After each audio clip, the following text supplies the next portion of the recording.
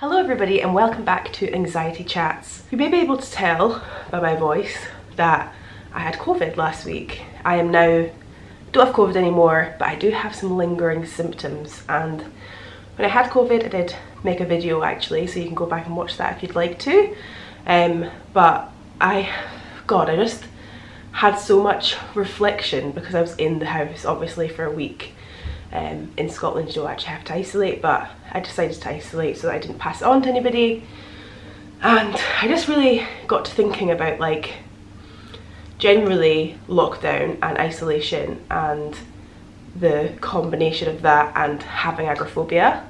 If you don't know what agoraphobia is, it's described as a fear of open spaces, which is not something I relate to. I don't feel like that's how I would describe agoraphobia.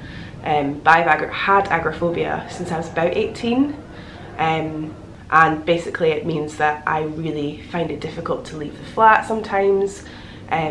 My radius of what feels safe to me is definitely more close than most people's.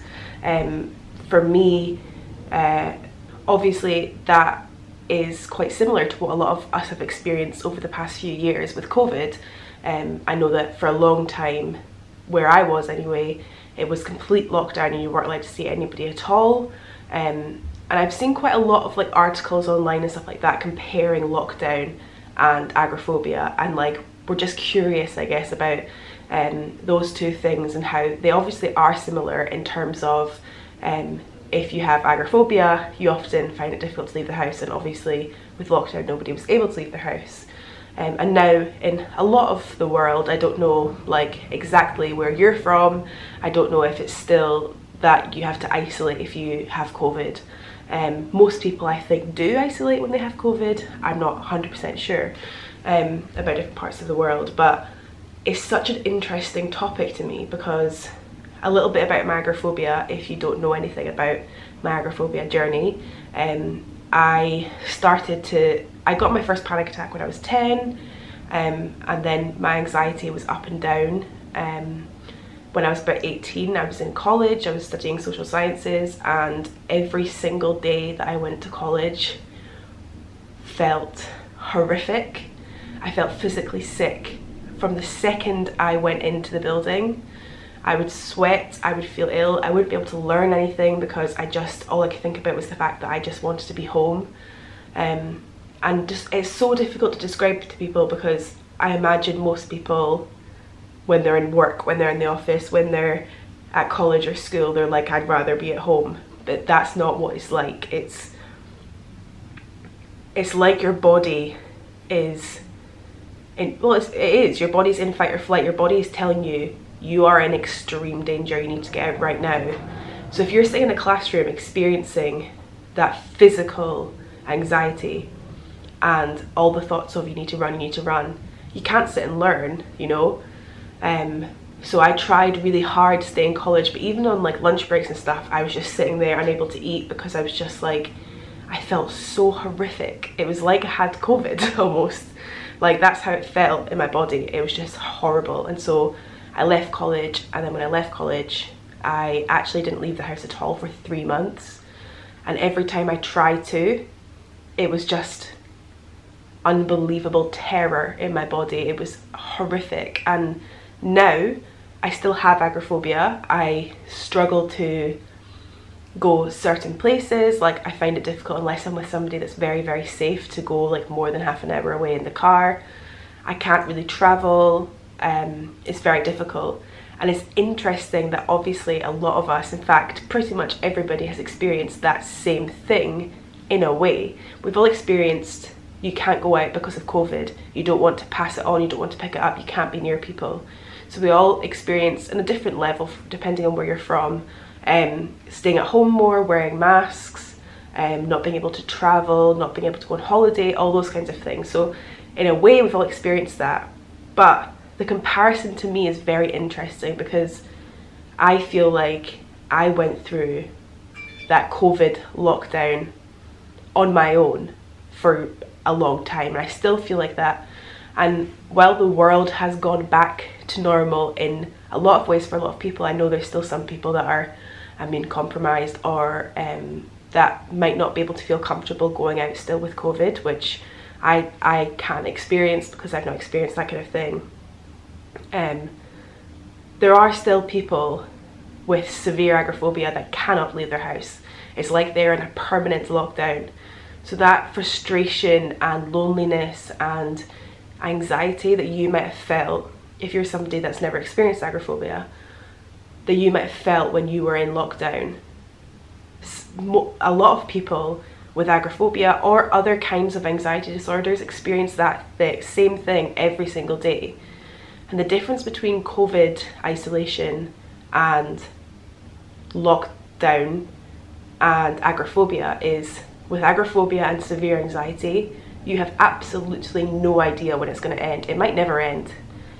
I remember feeling like, and in fact, even when I still nowadays get like really bad days with anxiety, I think like, is this it? Like, am I just going to feel like this for the rest of my life? And there's not really a way to rationalize it. There's no facts. With COVID, we had scientists, we had people from all over the world experiencing this same thing, and we knew that there was going to be vaccines at some point. We knew that people were going to keep getting COVID, and then eventually it wouldn't be as strong an illness. Obviously, I am not a scientist. You might not know that about me, but I'm not a scientist, and so I don't know the exact science and the ins and outs of it, but we knew that COVID wasn't going to be forever.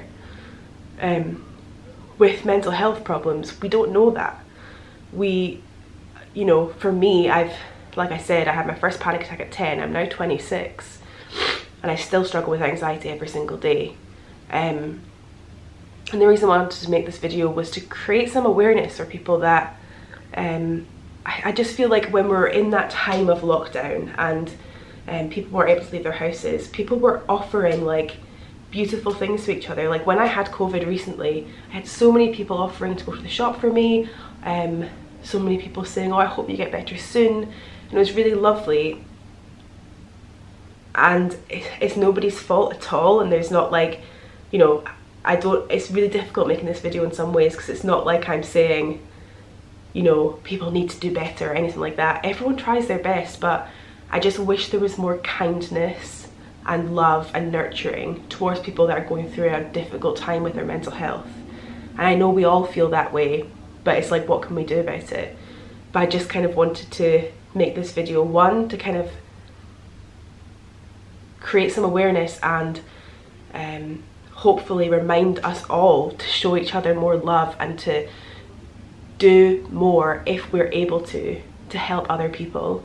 And two, if you're somebody that has or does struggle with severe anxiety or agoraphobia or other reasons why you struggle leaving the house, I totally am with you, and I'm so sorry that you're going through that, and I wish all of you were my next door neighbours and I could go to the shop for all of you, and I could, I remember when I was really agoraphobic, my friends, I didn't see them, but they would come to my doorstep of my parents' house and we would just sit there for hours and talk, and they would tell me all of the stuff that's been going on and who's going out with who and who's broken up and all of these different things. Like, that would talk just like for hours and hours about random stuff that was happening in the world that I wasn't a part of. I wasn't a part of the world anymore. Every day was waking up, trying my best not to have a panic attack, not even wanting to get dressed in case it like exhausted me too much and I had a panic attack. Like, it was brutal, and I'm very lucky and happy that I'm now in a place with my agoraphobia that I can function most of the time.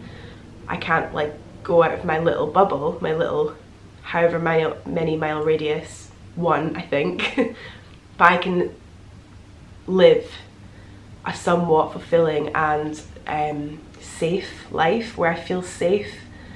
And so yeah, I just wanted to quickly remind us all that we're all still struggling in some way. I think every single one of us really has our stuff, and it's really nice to be able to talk about it and help each other when we can.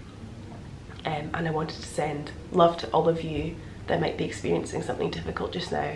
I also wanted to ask if any of you miss anything about lockdown. Like, there's actually a lot of things that I miss about lockdown. By the way, my plant, this is a prayer plant, and it just sometimes has a mind of its own and it goes up and then down. That gave me a bit of a fright, you might have seen. I was like, what was beside me, but it's just that guy. Yeah, I'd love to know what you miss about lockdown. There's actually a lot of stuff that I miss about lockdown.